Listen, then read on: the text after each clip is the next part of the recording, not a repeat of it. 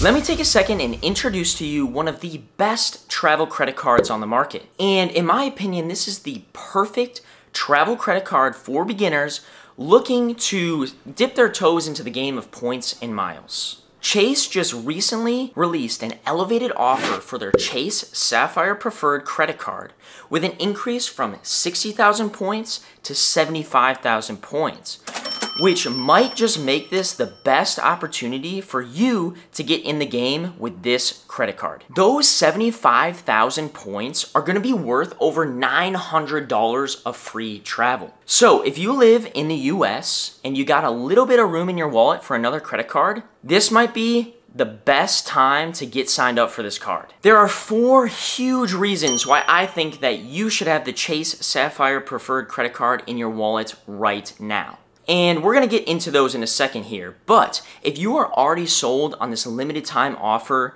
and you're looking to get signed up, feel free to do so using the link in my description or the QR code here in the corner of the screen. If you choose to get signed up for this card using one of those links, I have to extend a huge thank you to you because it goes a long way in supporting all the free content I put on this channel. So thank you to anyone who uses those links. So let's get into those 4 reasons why you might want this card in your wallet right now. The first one being, this is a limited time offer. This deal will not last forever, and historically, Chase doesn't run these deals very often and usually only about once a year. So if you're gonna take advantage of getting the Chase Sapphire Preferred Card and you wanna get the most free travel, now is the time to do so.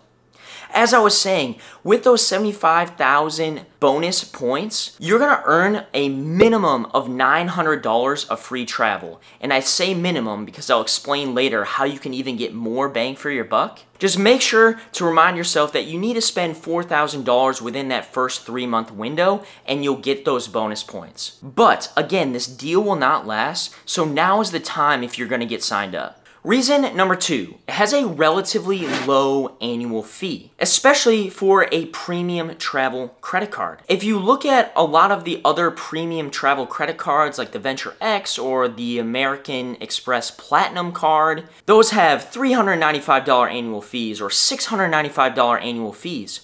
So being that this annual fee is quite low, it makes it perfect for a beginner looking to get the benefits of a premium travel credit card. Reason number 3, this card has really high earning rates. So I know that the annual fee can be a big sticking point for people in signing up for a card. It can be quite scary, and to be honest, when I signed up for my first travel credit card, I was a little bit nervous as well. I wasn't sure if I'm really gonna get my value.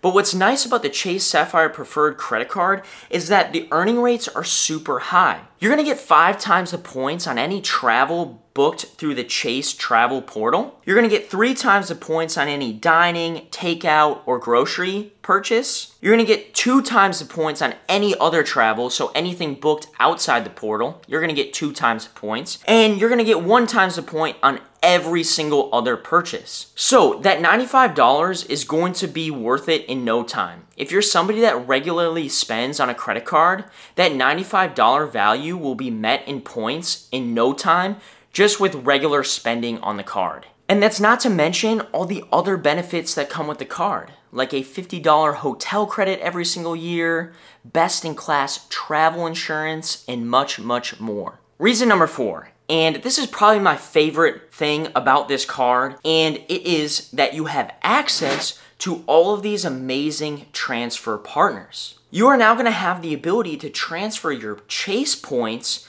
to places like British Airways, Emirates, JetBlue, Southwest Airlines, United Airlines, my favorite airline, which is Singapore Airlines, Marriott Resorts, Hyatt Hotels.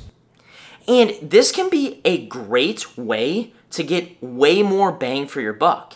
So you could turn those 75,000 bonus points into not only $900 of travel, but maybe even close to $1,500 of travel when you transfer your points to one of these partners, which is a great opportunity, like I said, to even gain more free travel.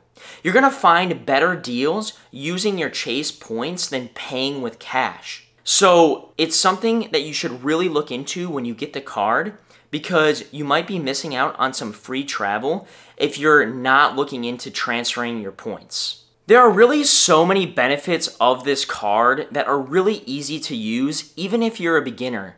These things are not hard to execute on, and I didn't even mention everything. There's so much more, like anniversary bonuses where you can get points and miles based on how much you spend each year. Again, there's so much benefit in this card, which makes it great for beginners with that low annual fee of $95. There are some things you're going to want to consider before applying for a premium travel credit card like this. Now, I am no financial advisor, but in my experience, all of these things will make your relationship with this credit card a lot more pleasant and hopefully mistake-free. First, you're going to want to be comfortable with using a credit card regularly and managing those bills. Ideally, if you're comfortable with that, you have a good enough credit score, ideally 700 or higher, as well as you're going to have a long enough credit history for a premium travel credit card. I would also not recommend spending outside of your normal expenses to meet that $4,000 spend in the first 3 months.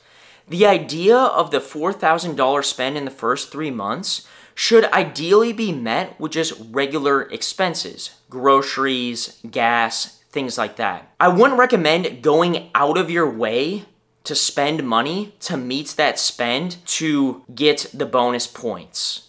In my opinion, that kind of defeats the purpose of the bonus points because you're spending more money to get there. One thing that you could do that Meg and I have done before, and this would really help if you are a little bit worried about meeting that spend requirement. And keep in mind, I'm not a financial advisor, so exercise caution with this.